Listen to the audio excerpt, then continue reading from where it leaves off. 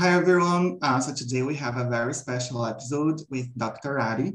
We're going to be interviewing him, asking him questions about his journey as an IMG, and try to learn from that, from his struggles and his journey and his experiences in the USA to become a fully licensed USA doctor coming from India.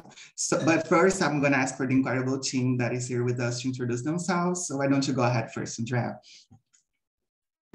Hi, I am Andrea. I am a medical student in Peru, and I am currently doing a research internship at University of Buffalo, Roswell Park at Buffalo, New York. Oh, please go next, Val. Thank you. I'm Vale. I am from Lima, Peru. I'm from Peru as well as Andrea. I'm a fifth-year medical student, and I'm really interested in ID and neurology, so really excited to learn from Dr. Adi's experience. And thank you everyone for joining us today. I think I'm going to pass the mic to Kirtan maybe so that he can introduce himself. Hello, myself Kirtan Patolia. So I have graduated from BJ Medical College, Ahmedabad. And I'm so excited for today's session because we know that Dr. Aditya is famous for his role in antibiotic stewardship and how he has passion for this ID. So I'm so excited to learn that how he has progressed over the years and how we can derive the lessons from him. So thank you so much for joining us. Next would be Lara. Hello, everyone. I'm Laura. I'm a third-year medical student from Brazil, and I'm super excited for today's session. The team prepared a really, really nice questions, and thank you, Dr. Eddy, for being here. And yeah, let's do it. And least but not the least, our president, Charmaine. Oh, I thought I will be just be in the background, but hi everyone, I'm Charmaine. I'm just here to support this incredible team, and thank you, Adi, for being here. I can't wait to learn from all of your wisdom. So first, I'm gonna introduce Dr. Adi. Dr. Adi attended medical school in Mumbai, India. He's currently an assistant professor in medicine at the Mayo Clinic. His research and career interests include antimicrobial stewardship and diagnostic stewardship, particularly in critical ill populations. In his free time, Dr. Adi enjoys baseball, soccer, and cricket. He believes in fitness and making healthy life choices. He confesses he will travel for food and experiences, and he strongly believes that humor is the best way to make an important point. So thank you, Dr. Adi, for joining us. Yeah, thank you for having me. As I was telling you, Rafael, before, I thought this was going to be like recorded and uploaded, and I see so many people logging in, and I'm not gonna lie, this is a bit nerve-wracking or anxiety-inducing, but I will try my best to give you guys some tips on my journey. Oh, thank you, thank you. So first, I'm gonna start with the first question then. So Dr. Adi, why did you decide to come to the United States? Sure, so that's a very deep question. So I started medical school back in India in 2006, 15 years back. I feel super old, but yeah, I started medical school in 2006. Up until the fourth or fifth year of my medical school, I never wanted to come to the US. I wanted to do internal medicine in India. However, some of my so backstory to that was I did not get into my first choice medical school in my home city. So I had to go to a medical school which was outside and several miles away from my home city. However, and I was miserable in my first 2 years in medical school, very stressed out, missing home. But as I started living my life more independently, I started enjoying that sense of freedom and trying to figure stuff out on my own. And in the fourth and fifth year of my medical school, some of my friends or co-medical students were applying for electives in the US. So just because everybody was doing it, I did it too. And then I was able to come and do an elective at the Louisiana State University Medical Center in Shreveport, Louisiana. And the first difference I noticed as soon as I landed in the US was things are just on a large scale. I couldn't believe my eyes when I first landed in the US. And then I started to notice systemic changes. Like in India, the pattern of medical education is very hierarchical. And somebody who is very average and was very timid, it was hard for me to ask questions. That's the subtle change I noticed when I was doing my elective in the US, is that When I did not know something, I would just guess in India. So when I did that in the US, my supervising attending asked me, "It's clear from me that you're guessing. Why are you guessing?" I said, "Well, I don't know. That's how I've always been, brought up." He said, "No, you can ask if you don't know something, and then we can discuss about that." And I was like, whoa, that you can do that? So that that was my first spark, that I was like, okay, I want to train in this environment, because again, I was not, and I am not theoretically an excellent board test taker or anything. I count myself as very average. So I need a learning environment where I can be average, and it's okay to be average and ask questions. So that was the first thing that struck me. And then India gives you a lot of medical knowledge and work ethic and how to adapt and how to hustle. If you combine that with the facilities that are available in the US and the teaching that's available in the US and the potential for research that's available in the US, you can really attain or maximize your potential. And that's why I decided, after my 2 months worth of electives here. So first was at LSU in Shreveport, and then it was at Cooper Medical Hospital in Camden, New Jersey. And those 2 months I lived in the US on my own, figured stuff out on my own, made so many mistakes on my own. And I just found that a sense of adventure very appealing to sort of create a path for myself in this country, because I don't have anybody here, but it felt good to make my own path here. So combination of these things made me then want to take my USMLEs, all the whole first aid and Kaplan, and everybody's on this call has done that. And I did the same 10 years back. Yeah, just incredible. So Val, could you please ask the second question, sorry? Yeah, thank you, Dr. Adi, for your amazing insights. So we wanted to ask you, could you explore the difficulties you have to face as an international medical student to apply for and do a clerkship in the US? Sure. So firstly, internet was very different in 2011 than it is now. You had very few resources that you could rely on, and I relied heavily on the student doctor network.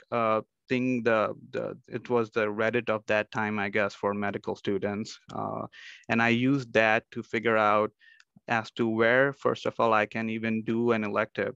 I cold emailed, I applied to several places. So the challenge there was to concentrate on my medical school education when I was in India, and then in my free time apply for electives here. I did not know what I wanted to do there, so I applied very broadly. So first of all, I didn't have any guidance. So the challenge was I didn't know what I was doing in a way. Second, some clerkships will take you, but they'll take you for $2,000 a month and $4,000 a month. And back then, $1 was about 60 Indian rupees. So if I'm asked to pay $2,000, that's several thousand rupees in Indian currency. I did not have that. So I did not have the opportunity to apply broadly, and I did not apply to anything that would cost me money. So that narrowed my pool tremendously of the electives that I could apply to. Then once I got a reply from places, the next challenge was the visa. I had applied for tourist visas to visit the US in 2002 and 2008. Both of them were rejected for whatever reason. Many people on this call may know, have had the anonymity of standing in a line in the US consulate in your home country and nervous with beads of sweat coming down your forehead to go to the interview just so that you can visit this great country. Unfortunately, my visa was rejected twice. So apparently there's some rule that if it's rejected 3 times, then you can't apply for a certain amount of time. So it was sort of a do or die for me. So once I did get elective acceptances at LSU and then Cooper University in New Jersey, I applied for the visa, and it was very scary, and it was sort of a do or die moment. But thankfully my visa went through. But even that process is very anxiety inducing, very stressful, very expensive, and very do or die. And I don't think life as early 20s should be do or die, but it was. So that felt very stressful, not just for me, but all my family who are in my corner. So that happened. Thankfully, that visa was accepted. Now, the next challenge was when I was at the Mumbai airport to come to the US. My elective was starting on Monday and my flight was on a Friday. So when I was at the airport, the lady at the airport counter looked at my passport and said that the passport number stamped in your visa is different than your actual passport number. Like my passport number ends with 31, but they had printed the visa as 13. So they said you can't go. And I was devastated. Again, I was alone at the airport, my first big international flight. I was already baseline stressed. And the lady said you can't go. But thankfully she said that, well, we'll just, when they do your visa, they do your fingerprints, right? So she said, well, you can take a chance and see how it goes, but there's a chance that you may be sent back when you land in the US. So I said, okay. So that flight, I did not, there was a stopover in London, and then I came to Dallas, and then a small flight from Dallas to Shreveport. I did not eat anything on the flight because I was so nervous as to what's going to happen. And this was my first big international flight. But when I landed, the immigration officer here was fairly logical, and he knew this was just a typing error, and my fingerprints matched my visa, so they let me in. So these were the initial difficulties to get here. Then when I got here, my first day, I thought I need to do groceries.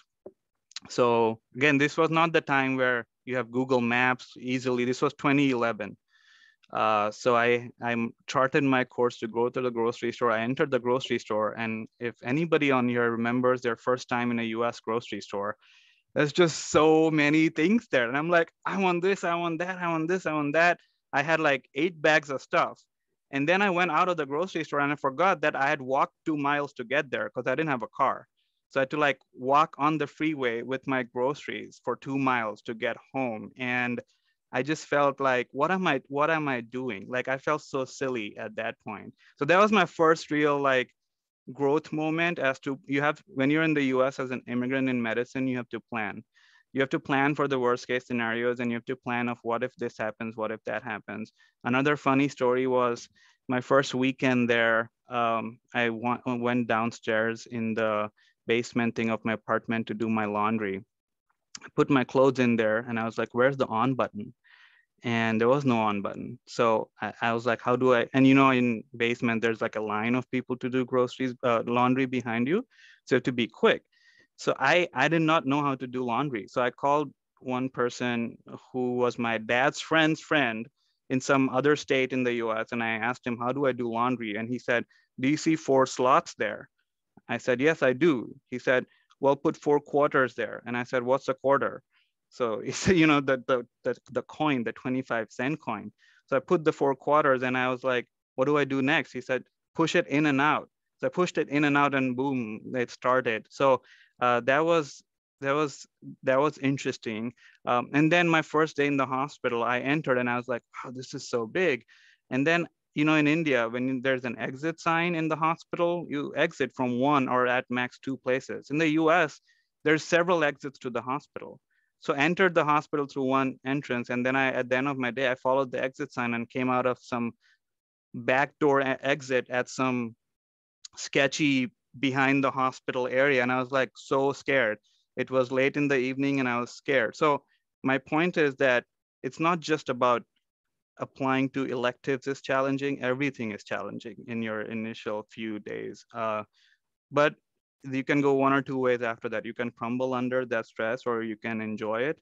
I think I first crumbled and then I started enjoying it. So yeah, these were my challenges. It's not just about getting here. When you get here, there was just, man, so many things I struggled with. I got lost. I didn't know what the money system was. There was no Google Maps back then, so I had to chart my course, how to do groceries. Yeah, it was interesting. So these were my initial challenges to just get here and then survive here. Yeah, reflecting on your answer, I feel like many people here can resonate with that, especially when it comes to the prices of the clerkships, of internships.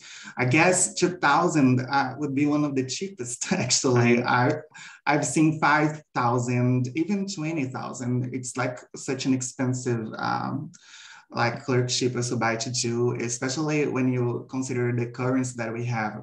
For example, here in Brazil, one real, which is our currency, is like five.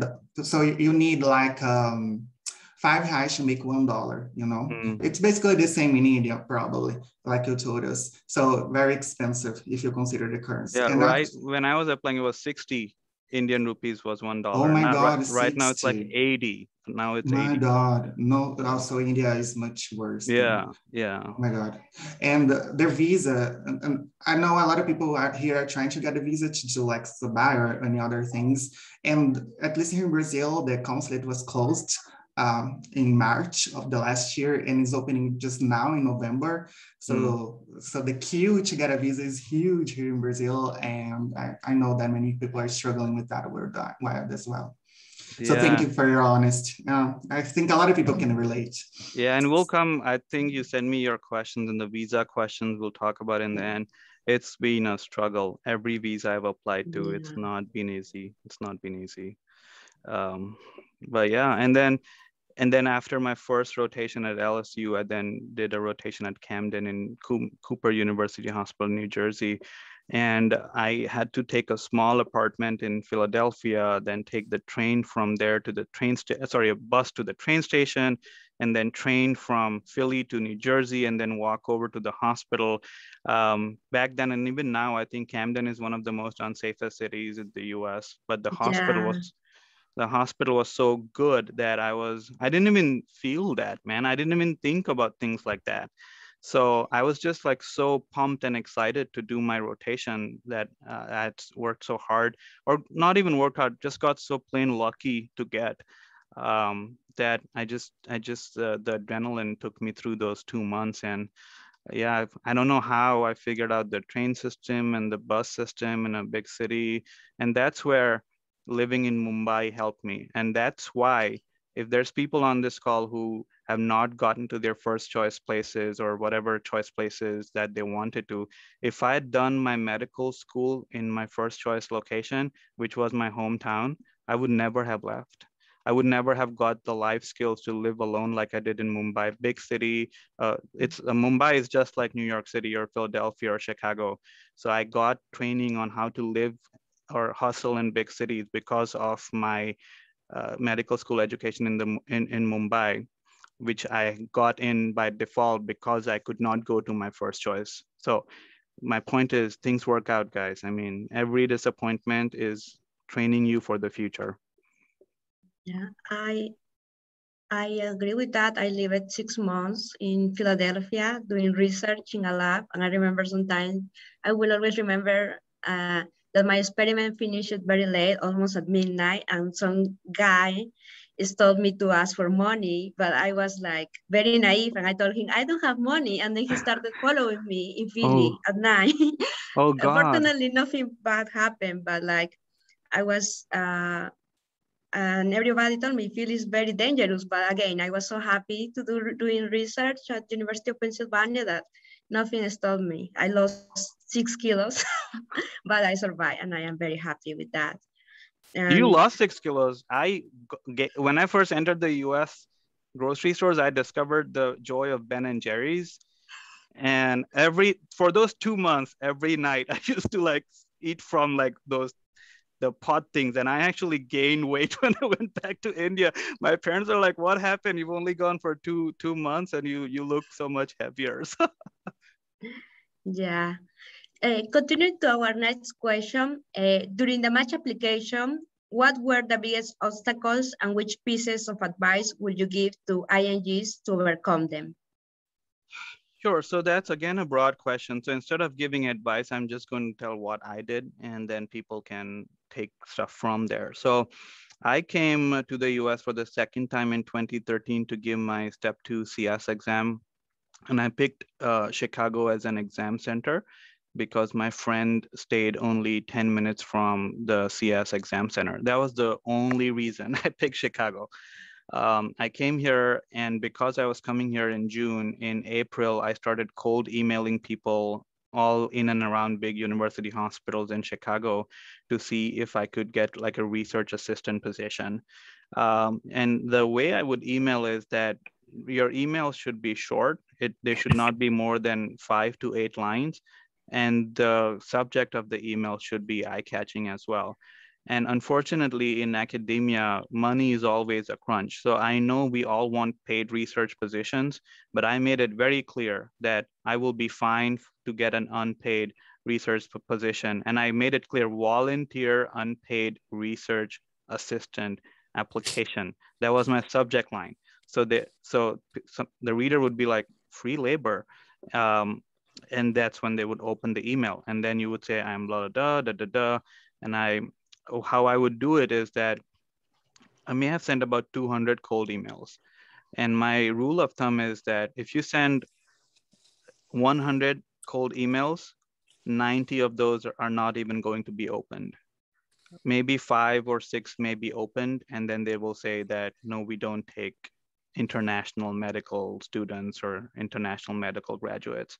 Out of those 4, 2 or 3 will be, you will start talking and then they will ghost you. And then maybe 1 or 2 will then maybe decide that you may be called in for an interview to discuss that. So I got lucky, and I emailed several people who piqued my interest of, I just wanted to learn how to do research. Another mistake that many IMGs make is they apply to like research in like top things like cardiology, GI, critical care, pulmonary critical care, and competitive stuff like that.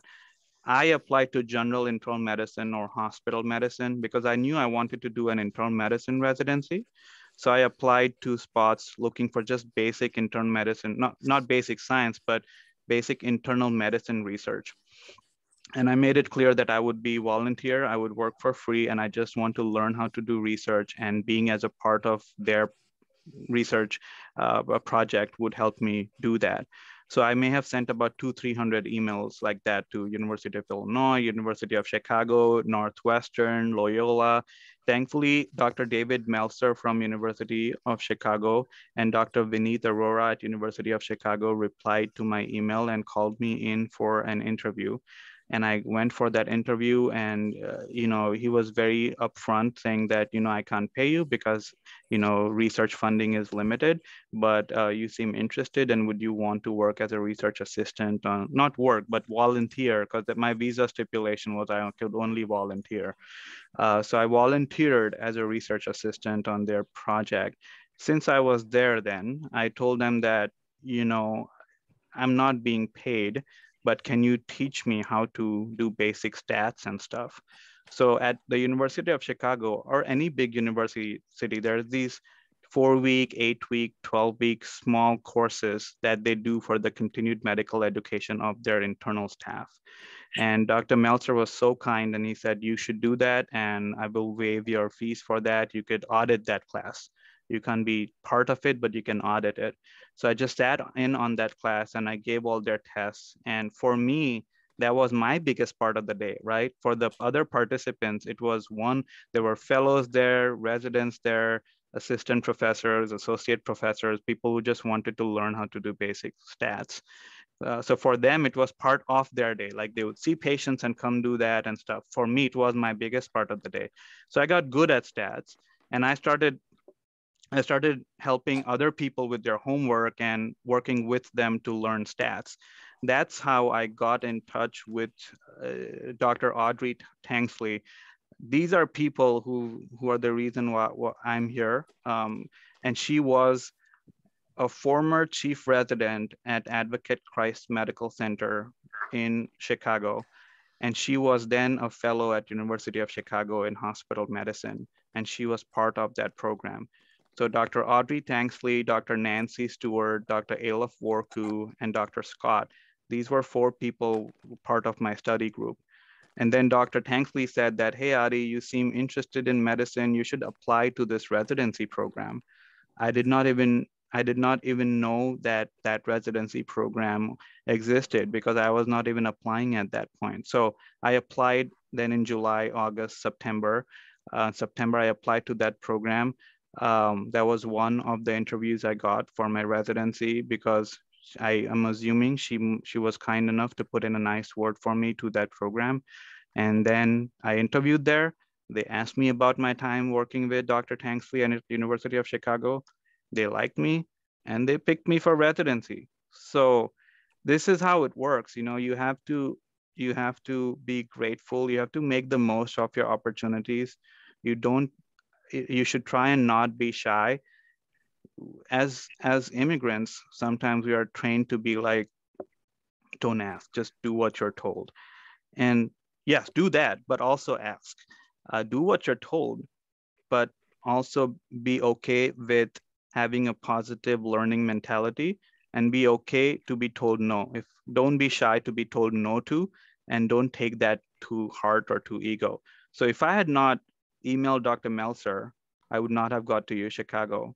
If I had not asked him if I could audit that summer program in outcomes research training, the stats thing, if I had not asked him to do that, I would. And also in my first day of that thing was on a Friday. And, at least for me in India, you decide to go to medical school you start medical school at 18, but you decide at 16. So I dropped math at 16. So I only knew math till age 16. So in the first day, I was so overwhelmed. I went and talked to Dr. David Meltzer and said, I can't do this stats program. I can't. He said, don't say no right now. Sleep on it. See how it goes. I went home. I was again living in Chicago with a friend of friend who had never met. His name is Tanay Shah. He now lives in New York. And he told me, look up this website called Khan Academy. I know some people must have known that. They do some basic stats and math work. So I looked up Khan Academy, did some basic stats review all weekend. And then on Monday, I met Dr. Meltzer and said, okay, I think I can try and do this. And I got really good at it. Because again, as I said, that was my only major part of my day was that stats thing. If I had not done that, I would not have met Dr. Tanksley and all my other friends there. I would not have been told about Advocate Christ Medical Center. I would not have applied there. I would not have got an interview there. So yeah, so that's what I did. So my point is that be okay to ask questions, be okay to be told no, have a learning mentality, make contacts and talk to people and share with them your journey. Many people in the US don't know how difficult it is for IMGs. So tell them that, but tell them that in a way that you retain your self-respect and not sell a sob story. That's not what I'm telling. You should tell them the challenges that we have, but still have a learning mentality to it and do not waste or lose an opportunity. What's the most that Dr. Meltzer could have told me? No, you can't do that stats program. Okay, no harm, no foul. I would still be working as a volunteer research assistant there. So that's how things worked out for me. I'm just incredibly lucky that things worked out. And then I went to Advocate Christ Medical Center for my residency, such a great place. And that set me up for my fellowship. Another reflection that I take from your answer is the fact that sometimes we feel so overwhelmed because as IMGs, we don't understand much of how the US works.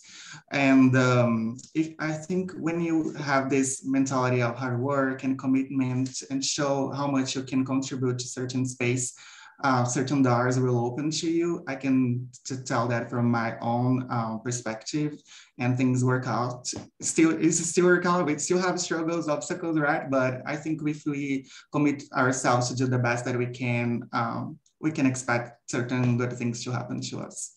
Yeah, so thank you. Yeah, the US is people these days especially say a lot of like negative things about the United States, but in my opinion, it is still, and it has always been, the land of opportunity. Like if you're good, if you're honest, if you work hard, have good intentions, then your path may be long or winding or have many obstacles, but you will still get where you're supposed to get. And that's why I love this country so much, is that there's ways to get to your point. It may feel miserable when you're doing it, but looking back, things work out if you have the right intentions and are honest, not just to others, but yourself.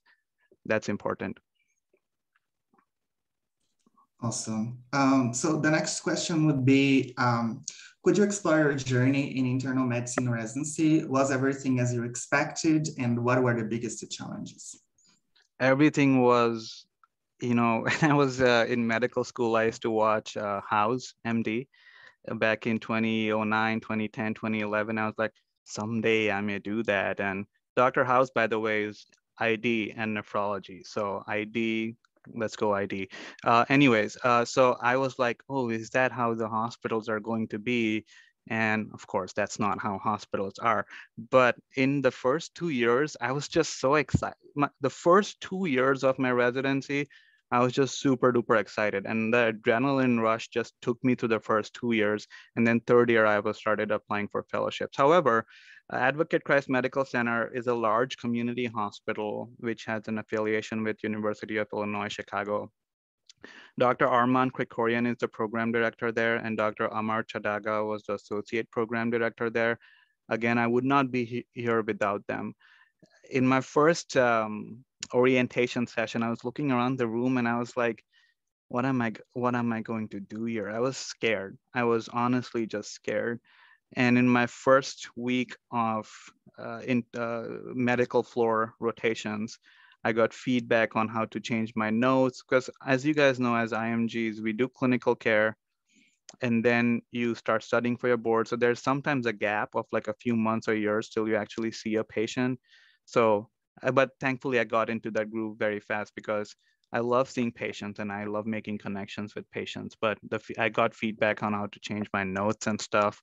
And I was pretty easy to adapt and the feedback was very supportive.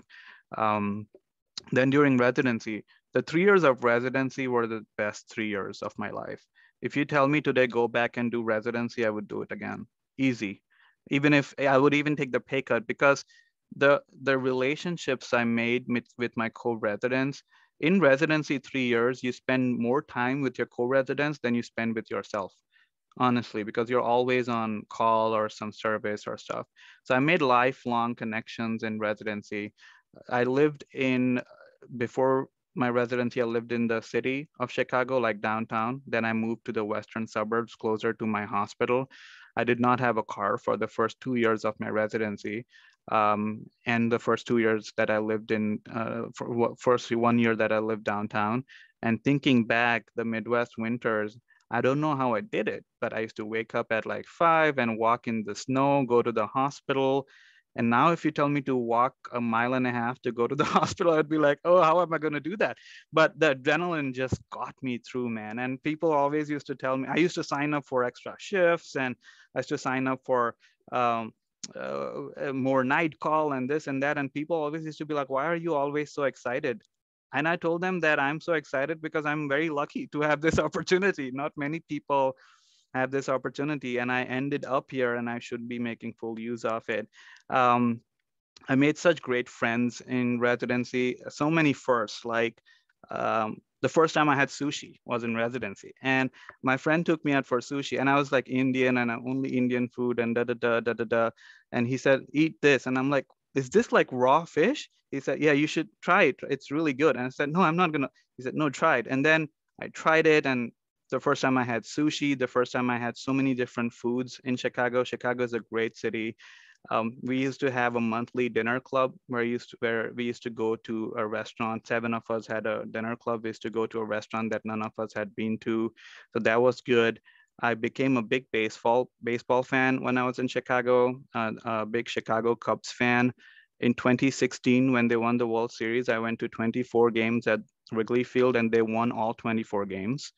I have an interesting story. I was at Chest in LA and the Cubs were in the World Series. They were 3-1 down and it's a 7-game series. So they had to win 3 in a row to win the World Series. And one of the first 3 in a row they had to win was in Chicago. So I actually preponed my flight and I asked my colleague to present for me at Chest. I flew back to Chicago from LA, saw the game on my own, They won that game, and then they won the 2 next games in Cleveland. Those like people have been born in Chicago, lived their life and died, and have not seen the World Series. Chicago win the World Series because it was the first time in 107 years that they were winning the World Series. So that was a great moment for me. I'm still paying back the ticket of the World Series game, but it was worth it, man. I mean, so that was an interesting experience. My first real relationship was there. My first real heartbreak was there.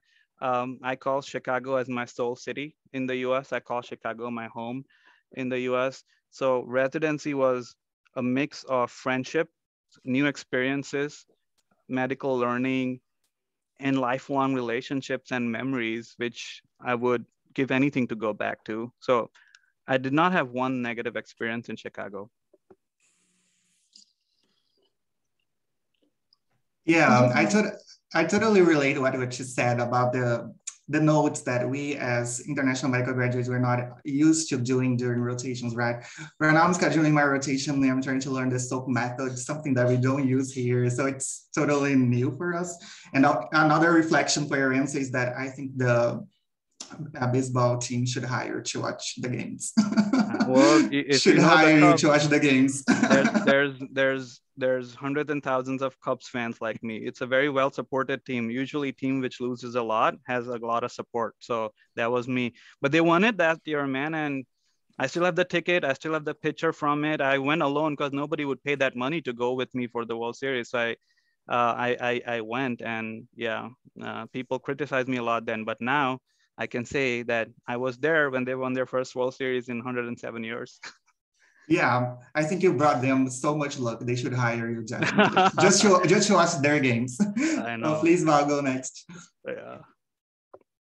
Yeah, I just wanted to say that I totally relate to the waking up really early in the morning to go on rotations here in Peru. I wake up like 4:30 a.m. to go to the hospital because it's quite far away. So I totally relate to that. And I wanted to ask you, I think the next question, it's kind of a given for me because as I mentioned, I love ID. And I think it's hard when you live in a country like Peru, we have a lot of ID cases every day.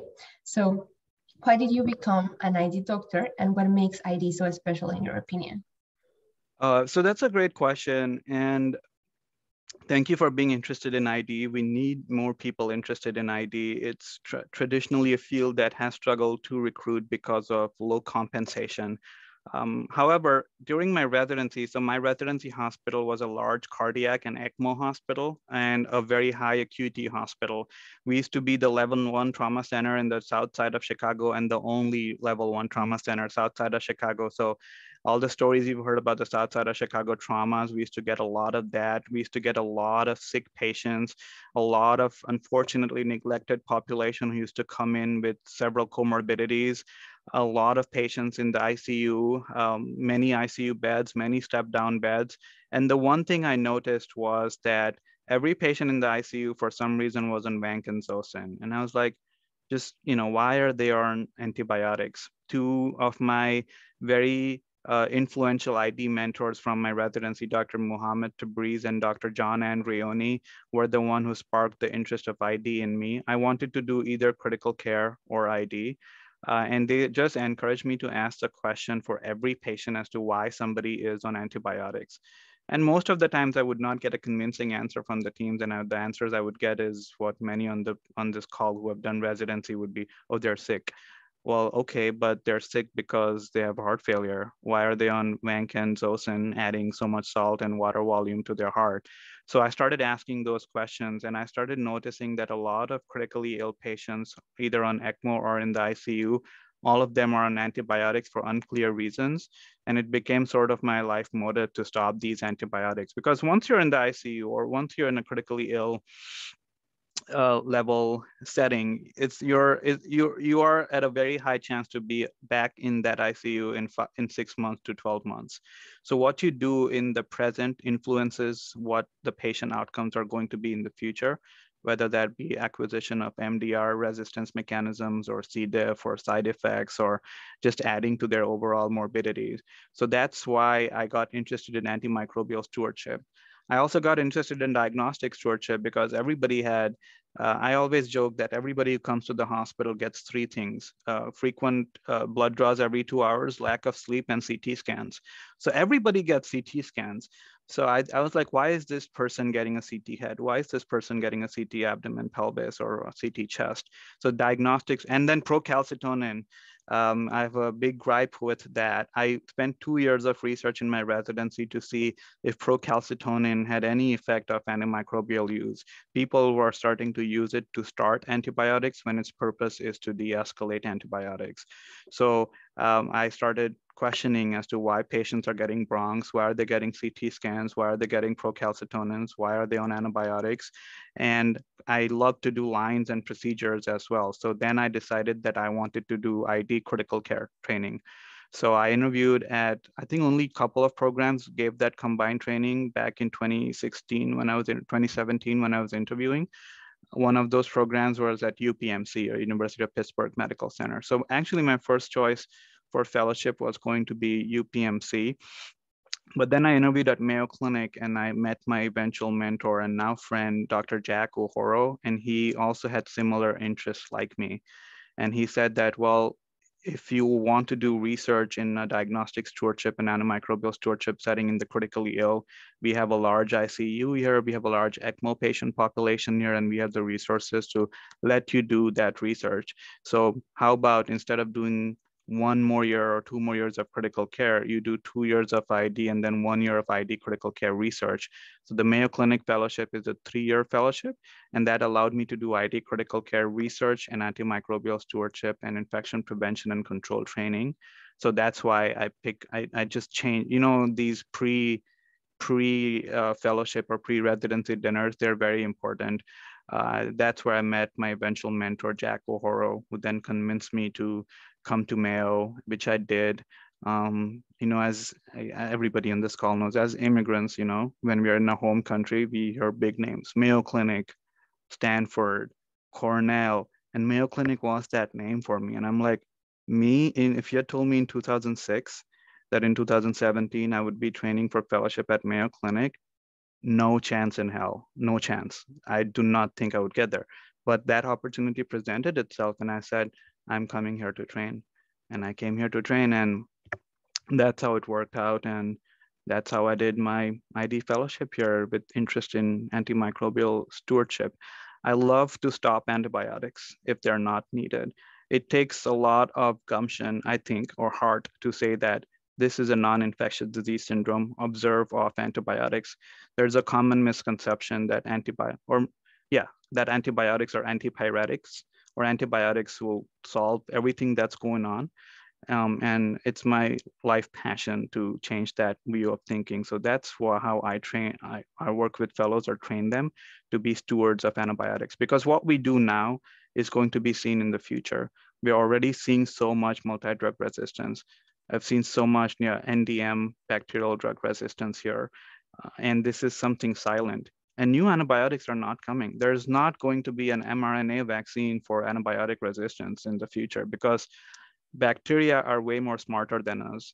They've been here for millions of years before us, and they're going to be here for millions of years after we destroy this planet. But and that's why we have to be stewards of the few antibiotics we have, because the worst thing I want is somebody get pyelonephritis bacteremia for the first time in their life at age 50, and just because of acquisition from water or indiscriminate use in the past, it's ESBL, E. coli type stuff, and then we can't use antibiotics for them because new antibiotics are not coming. They're not coming, at least for now. If things hit the fan, then maybe more research will be done on there. But for now, it's about preserving what we have. And that's my long-winded, passionate rant, probably boring rant for antibiotic stewardship. Not boring at all, doctor. No, you give such an essential work, I think, as a way to prevent iatrogenic measures for the patients as well. And thank you for doing that. And I'm sure that through your answer, many more ID lovers will come to the field. I hope so. In your Twitter, you explore many difficulties IMGs face, like getting a visa. Could you please talk about that experience? Every visa has been hard. I think back and it just brings so many stressful moments in my life. Like my visa was rejected in 2002. Me, my mom, and my brother just wanted to visit the US. And the visa officer at the consulate maybe was rude. And I have, as somebody who is a proud person, that hurt me. Then again in 2008, thankfully, I was able to come visit to do an elective here in 2011. So that happened. The toughest time from a visa standpoint, when I was volunteering at University of Chicago, I had to go back to India for some reason. And then I came back in November of 2013. This was the year I had applied for residency. And along with doing my volunteer work, I wanted to travel parts of the US to give my residency interviews, right? But I just wanted a small break because I was here since June 2013 to November 2013. So I went back for 15 days and I came back and I had to come back to Chicago, but I broke down the flight into staying for a day in New York or New Jersey with my uncle and then taking the Chicago flight next day because I didn't want to do Mumbai, London, New York, Chicago, all back to back to back.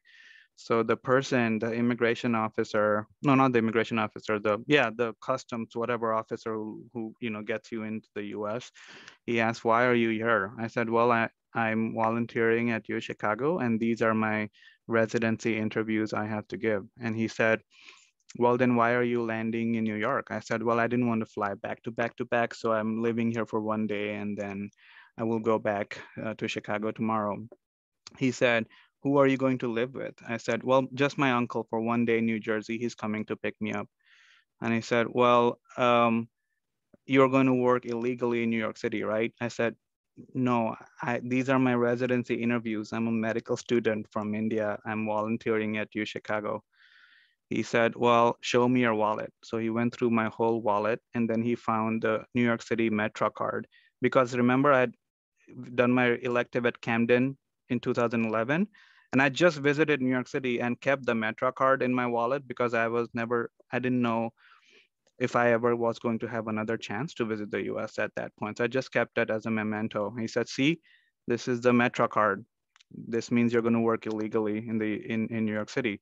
I said, no, sir, these are my, I've just kept it. I was here in 2011 and you know how they do it, click, click, click, click, click on their computer when they're in front of you. And he said, oh yeah, you were here in 2011. I said, yes, that's what I'm saying.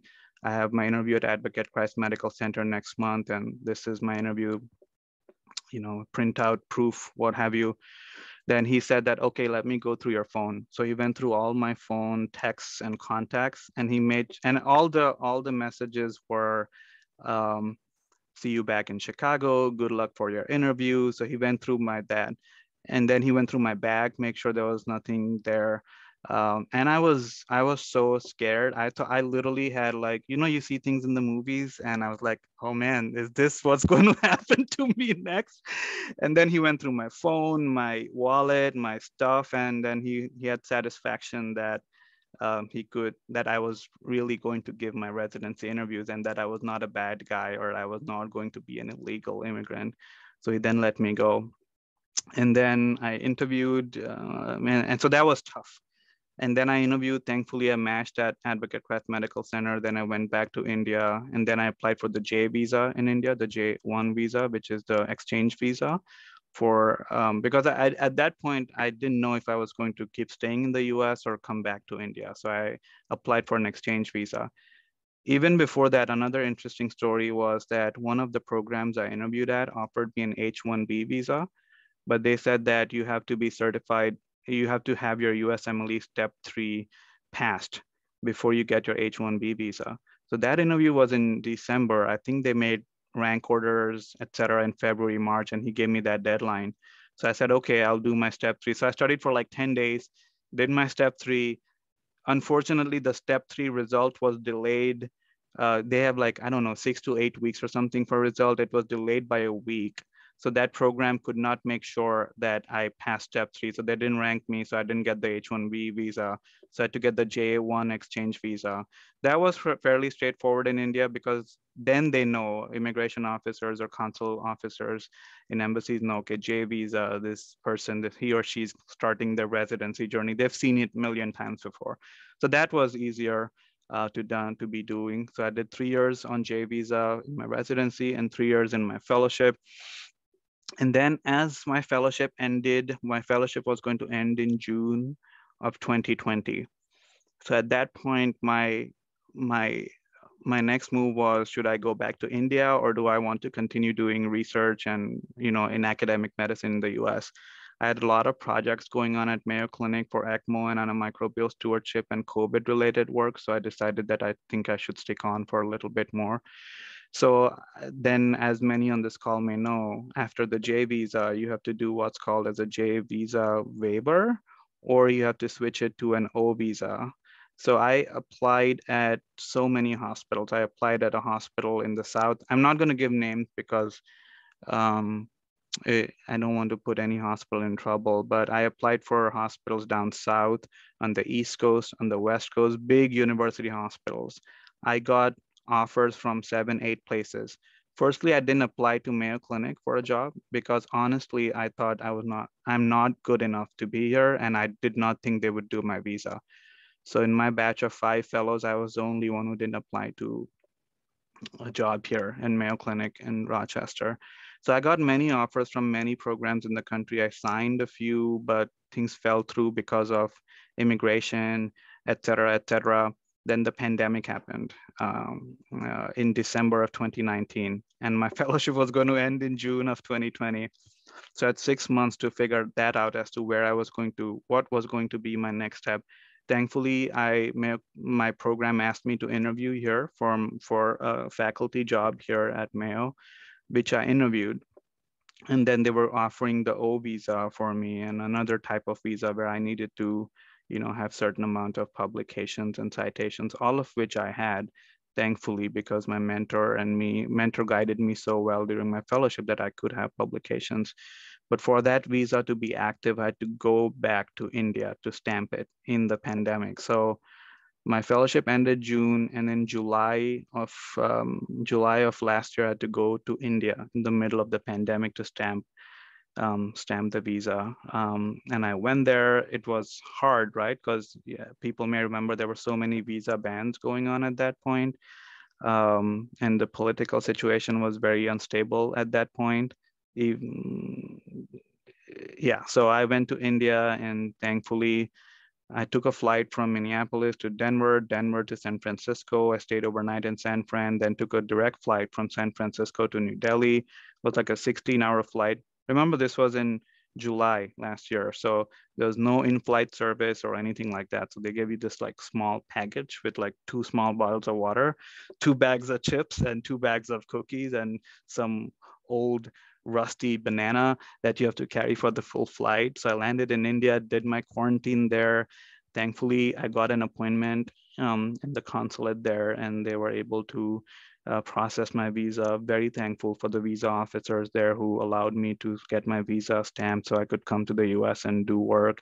And I came to the US, started my faculty position here in early August of last year. And my first rotation was on COVID. It just feels like the last year has just flown by.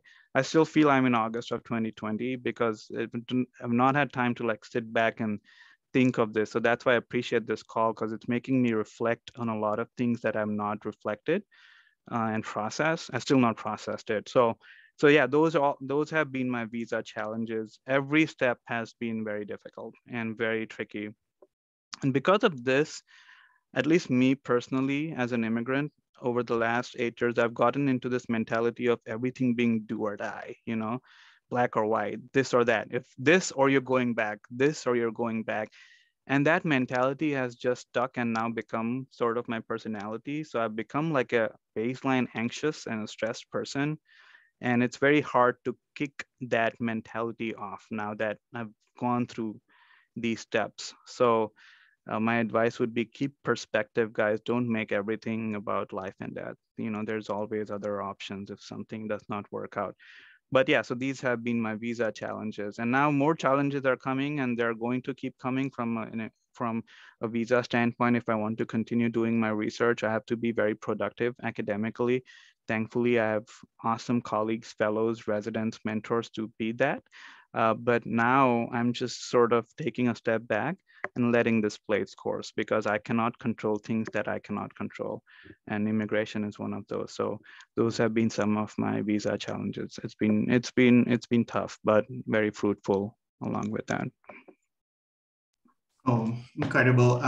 This will be my first time getting the visa, and this is a very reassuring answer in some aspects, like believing in the process, right? And just to sum up, I don't know if many people are familiar, but as IMGs, we can work in the US as residents through two types of visas, H-1B or J-1, like Katie said.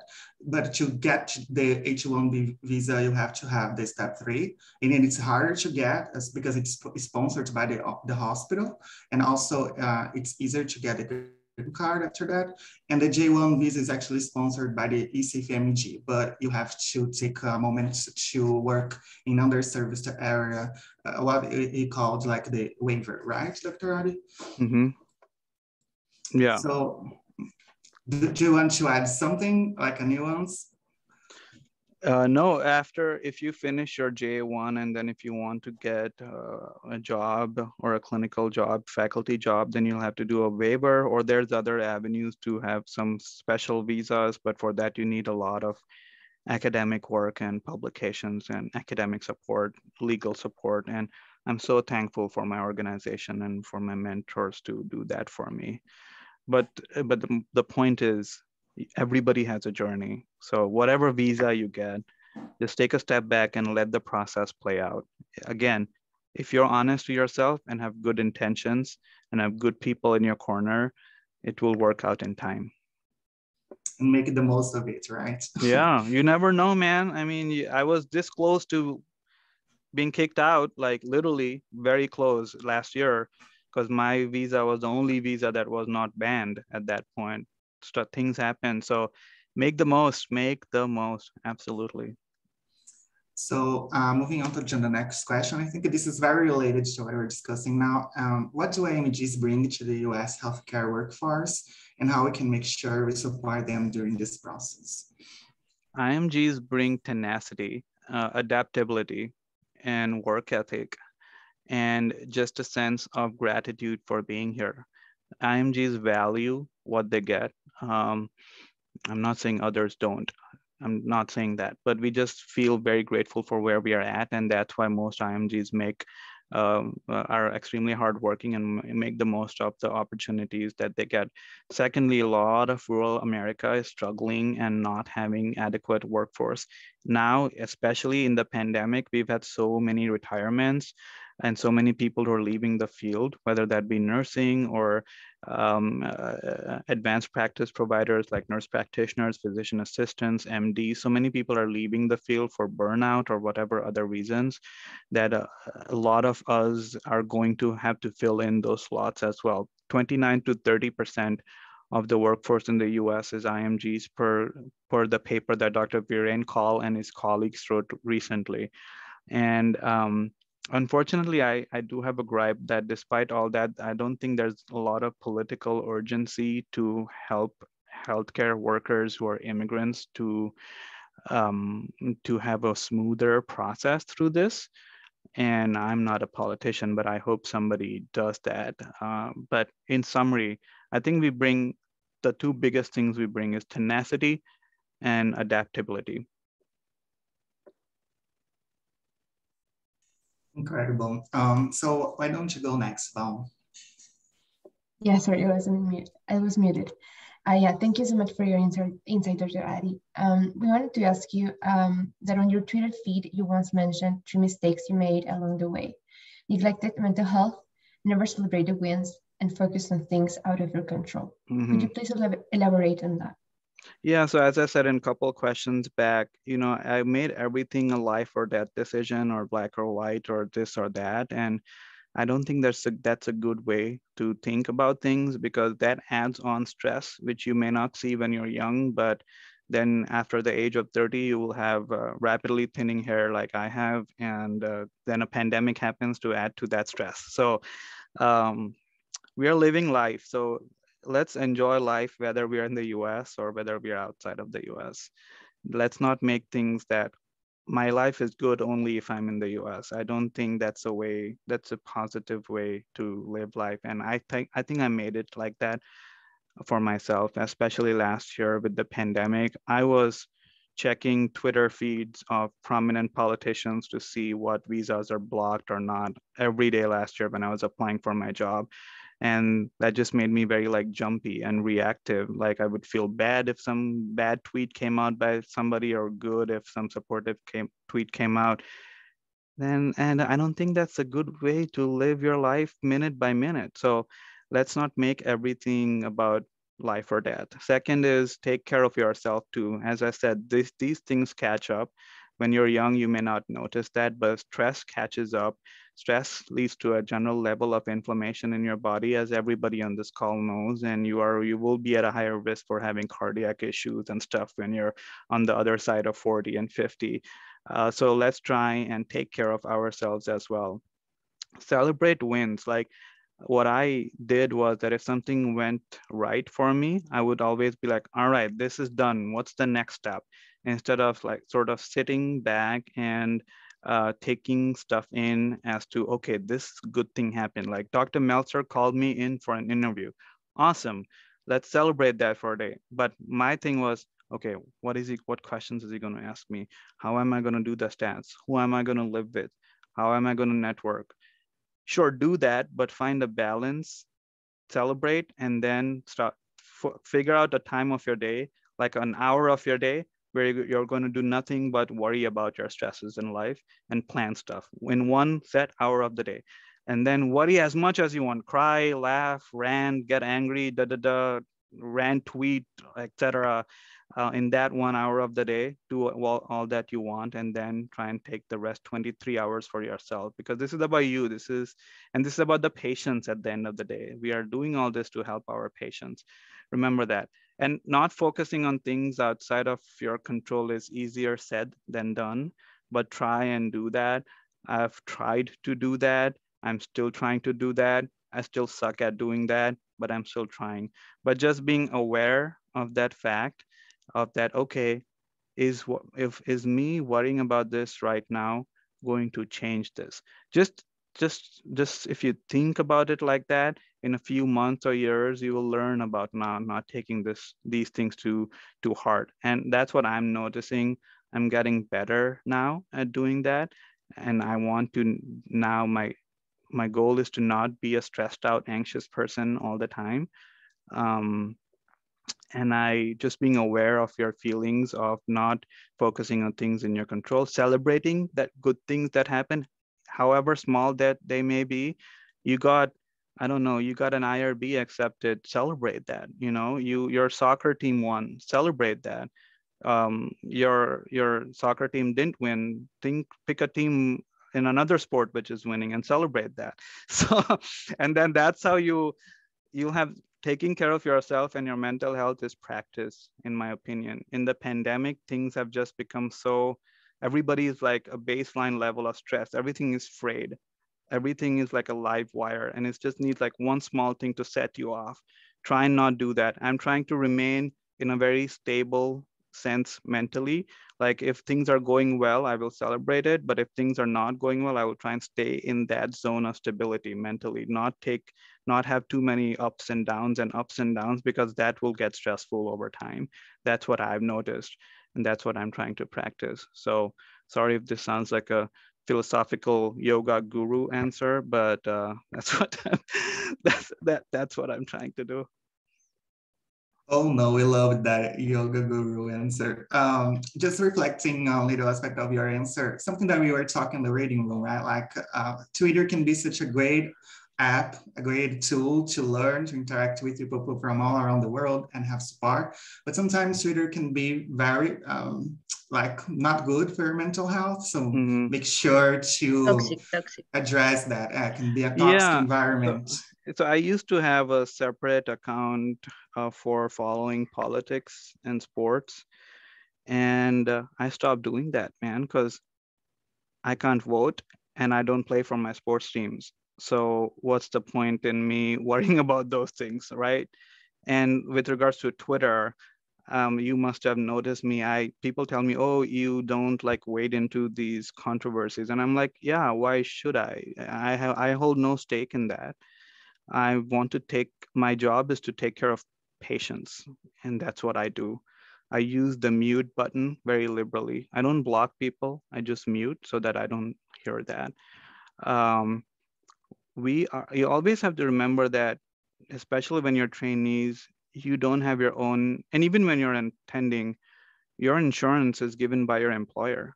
So how you behave in some way does reflect your employer. Whatever you say, even if it's a private account and you say, oh, tweets don't reflect this or that. So my advice would be, like in anything in life, is like I said in the previous answer, enjoy the good things that life has to offer and try not to be affected by the not so good things, and try and stay away from that. Because as an ID doctor, I already have too much stress in my life right now, like taking care of COVID patients, investigating COVID outbreaks, investigating MDR outbreaks. Why would I want to wade into something that is going on with 20 people that I've never met, right? So think about it from a third person perspective. And that's why I don't take myself too seriously. And that's why I only make silly jokes. And as I told you before this call, my Twitter jokes are a projection of trying to get rid of my stress. And that's why I make silly jokes, because life is short. We already have too much stress. Let's just take a step back, not take yourself too seriously, and laugh with each other. It sounds simplistic, but that's my Twitter advice. So last question. Thank you, doctor. Thank you, doctor. The last question will be, looking back on your journey, what piece of advice would you give to an IMG that is just starting? Yeah, so know that you're doing this for your patients and to help patients and people who are sick to get better. There's patients in your home country and there's patients in the US. So if you cannot treat patients in the US, then treat patients in your home country. We are doing this to help sick people. That's point one. Point two is your journey is your journey. Don't compare yourself with others. That's like, when I run for my fitness, I have to compete with my own self for my fitness and not Usain Bolt, right? Because I'm never going to reach there. So keep your journey as your journey and enjoy that journey. Keep in touch with people who help you through the way. A lot of times a lot of IMGs ask for letters of recommendation 1 or 2 years after you round with that said person.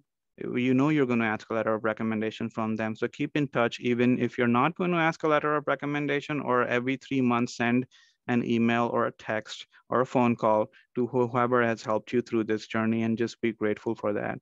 Keep in touch with your family or people who you care about. This journey can get very lonely, especially with the pandemic. It's been so long since I visited home or saw my family. I had a family emergency last week and I felt horrible to be thousands of miles away and not be able to go. So keep in touch with your family. And if you get a chance to visit your home country, even if that is for 2 days and you have to fly 4 days to make those 2 days, do it, because life is short, and especially in the pandemic, who knows what's going to happen to people who you care about.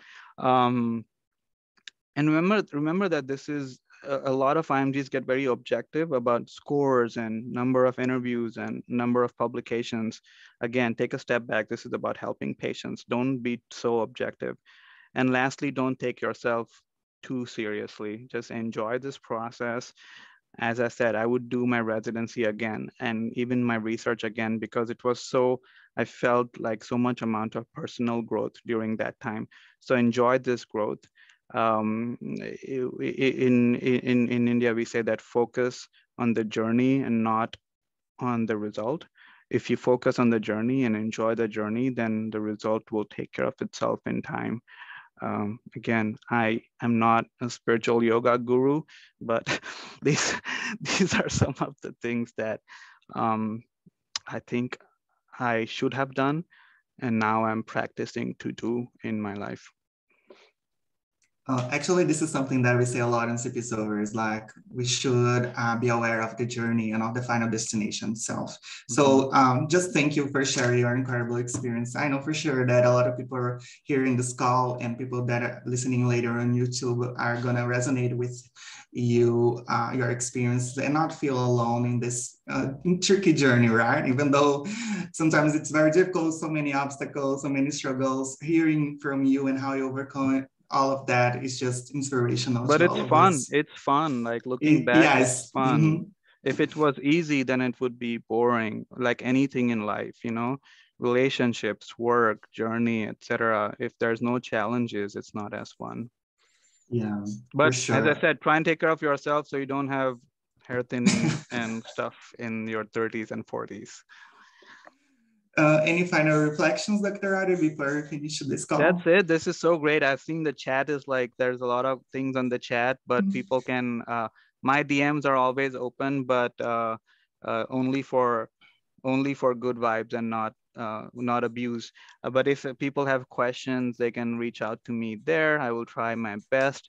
This has been so great. Again, I've not talked about these things in my 8-9 years in the US. And so thank you for allowing me that opportunity to process all these things. It brings back a lot of good and not so good memories, but it does make me feel very proud and very proud of myself for having been through it, but more importantly, grateful to the patients who allowed me to do it. And so many people who've helped me through this. I would not be here because of without the names that I mentioned in this journey. And that's the biggest thing. Be honest to yourself and you'll have people in your corner to help you. Just incredible. And just one final word, like you should be very proud of yourself in your journey. It's just incredible. So thank you everyone who enjoyed this today. And yeah, I hope to see everyone next Saturday. Have a good day. All right. Bye-bye. Thank you. Bye. Thank you. Bye, everyone. Bye. Bye. Thank you.